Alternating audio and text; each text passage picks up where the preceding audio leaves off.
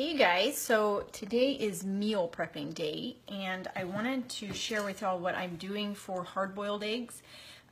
If you followed me for a while, you've probably seen me talk in the past about how I do hard-boiled eggs on the stovetop, and now I have finally found a method with the Instant Pot that has worked good. I've tried it the last couple of weeks since I got the Instant Pot right after Christmas, and I was kind of trying to tweak the method because I kept kind of messing it up and making the yolk too done and kind of gray on the outside. So there we go. Okay, so let's see if the video will do it in this direction without disconnecting. Okay, so what I'm used to doing is I was saying on the Instant Pot I was overdoing the egg yolk. Hey Maggie. So I finally found a method today that worked good, and the shell just kind of peeled right off.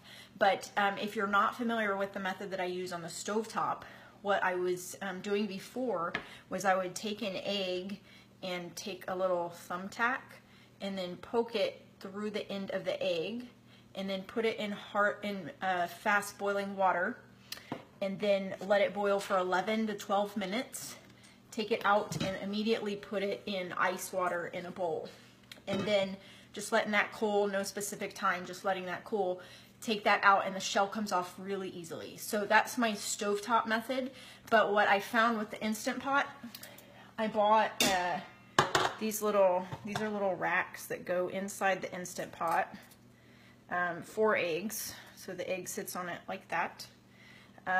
But the Instant Pot, when you buy it, will come with a little trivet thing like this. And so you can just put this inside the Instant Pot and just pile your eggs up on top of it. They can be touching, they can be on top of each other. But I didn't know that when I bought this little stand for the eggs, but it worked real good today. Let me show you.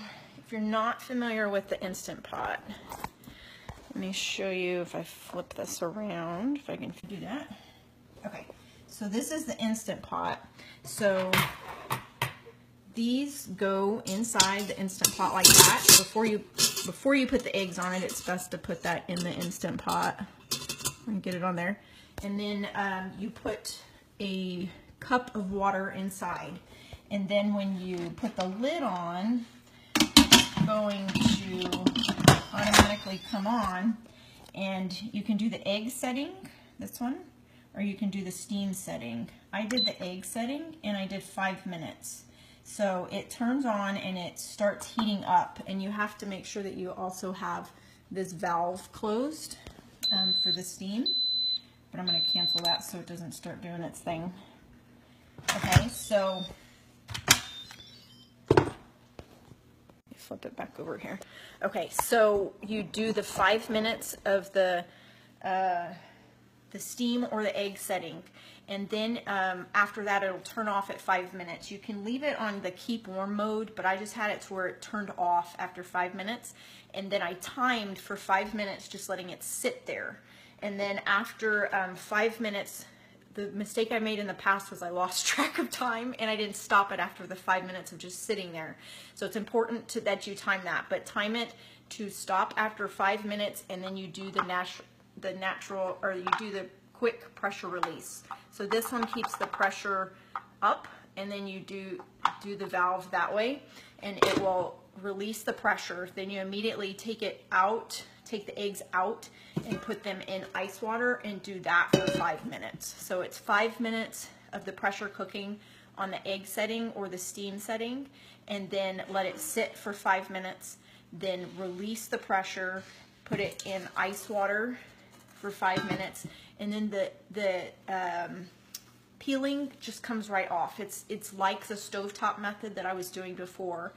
And I ate a couple of the eggs after I cooked them today, and the egg yolk was not overdone, which it was the last couple times that I did this. So I think this method is a good method for the eggs.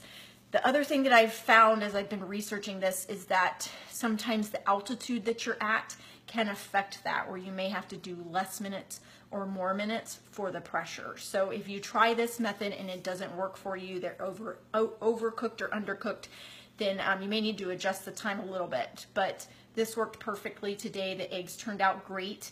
And once I make them, what I do is put them in a little baggie of 2.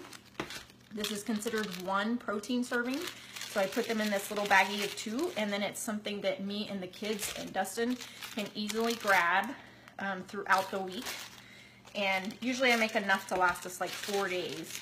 I don't think I want them sitting in the fridge for much longer than that, but that works as a good, quick protein. I just put salt and pepper on it for my personal preference, and then it's good to go, a good option for your protein. So y'all let me know if y'all have any questions. Hey, Melissa.